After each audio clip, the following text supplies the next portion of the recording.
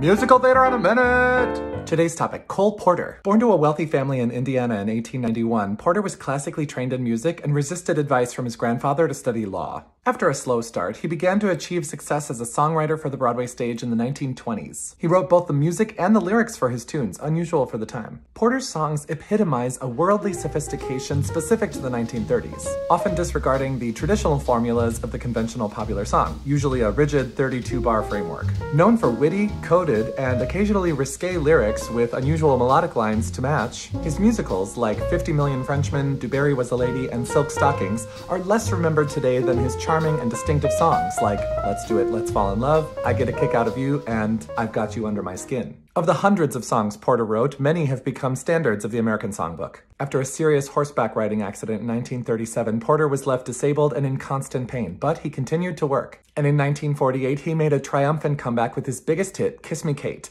which won the first Tony Award for Best Musical. Musical theater in a minute!